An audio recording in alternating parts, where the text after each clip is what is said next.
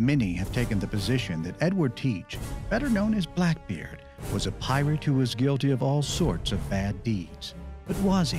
Was he really guilty, or had he been pardoned by the king and the governor of North Carolina? Is it possible that one of the king's own governors, who was fully aware of the pardon, decided to take matters into his own hands and order an attack on a cleared man in a territory that he had no jurisdiction? If tried in court, would the pardon stand today? Or would the Virginia governor be guilty of bad deeds?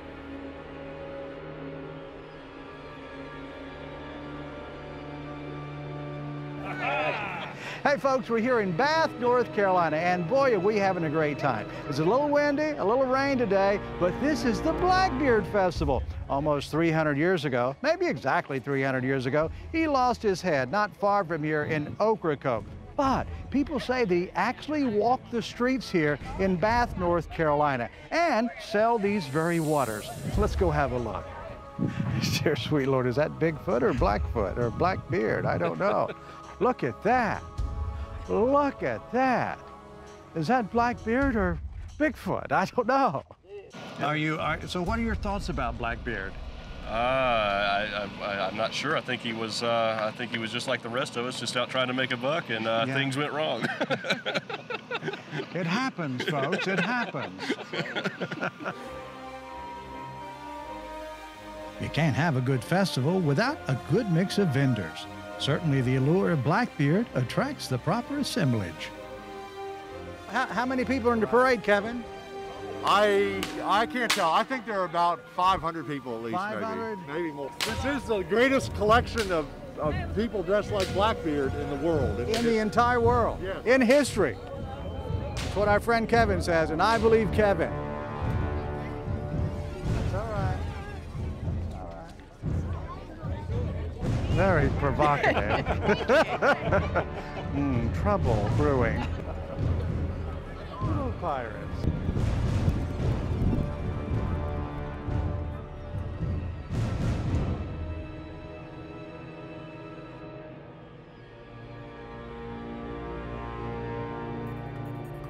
You know, this town is the oldest town in North Carolina, established in 1705.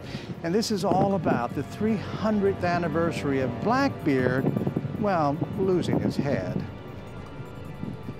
And ma'am, what's your name? Chris. Chris? And who's this with you? Bonnet. This is Bonnet. Bonnet? Oh, this is Bonnet. Oh, you're an important part of history, right? And this is? I'm Short Finger. Short Finger. Let's see, did you lose one or? Tell me about Blackbeard's festival. This is in celebration of the last days of Blackbeard. He sailed over to Bath to accept a pardon and then and meet with the governor, and then left here to go back to Ocracoke. And so this is the last days that we really know, where he was with friends and family before he went back to Ocracoke and things just didn't met an untimely demise, you know. I mean, how does that make you feel? The fact that that shouldn't have happened. I mean, it just shouldn't have happened, should it? Well, as Steve Bonnet, he wasn't really a friend of mine in his last few days. Right. So we kind of parted as foes. But yes, what happened wasn't really particularly fair. Yeah, the governor of Virginia had no right sending ships down to capture him or take his life. What does this mean to you? I mean, the fact that, you know, folks are coming out to celebrate history like this. I think it's great to celebrate history. You know, you don't know where you're going if you don't know where you came from. Hello, sir. What is that you have there, sir? Oh, that's Fear not, Governor. I'll protect you, sir. Protect me, sir. Protect me. What is it? That's one of those magical things. Yes. Lieutenant, watch your eyes. Watch your eyes. It'll burn them, sir. It'll steal your soul. How are you doing, sir? Oh, doing fantastic. This is amazing work that you're doing. Tell us what's going on. Thank you very much. Well, this is a cannon that I have cast in bronze in the foundry. And you actually made this? Yes, this is what I do for a living. I make historic bronze cannon. Very traditionally way. This is an investment cast here. We do also have some sand castings. And what I am doing now is chasing the gun, which means cleaning it, filing it. This is very much how it comes out of the furnace, or once it's done casting. And with chisels, files, and brushes, I'm going through, taking all those out, making it absolutely smooth and taking any defect out. So they're all functioning? They're all functioning guns, absolutely. Wow. So let me ask you, so yes. Are there many people doing what you're doing now? No. As far as I know, I'm the only one left. Take this little chisel. Yes. And this is one. And oh, like those little, yes, those things in there. Just pottery. A little harder. Go ahead. There you go. Find the next one. You are chasing the gun, sir. And these are simple foundry flaws that come out. If they're difficult, it might require some hand filing after this is finished, and hand finishing. These types of guns all have to be hand finished. In doing this gun work, it's part engineering, and you have to be an artist. So the artistry. Yes, the artistry. And a lot of times, you don't get artists and engineers in the same brain.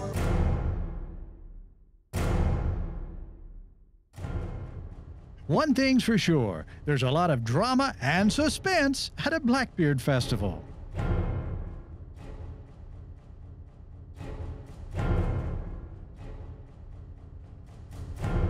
When the 4 and 6 pound cannons show up and are positioned for firing, almost everyone assumed a good viewing position. Everyone knows something big is getting ready to happen. The 4 and 6 pound is the weight of the cannonballs and not the cannons. They're much heavier than that. The cannons are extremely impressive, and so is the commitment of the handlers. Safety is always a big concern. We'll be right back. I think you know what's coming up on Life in the Carolinas.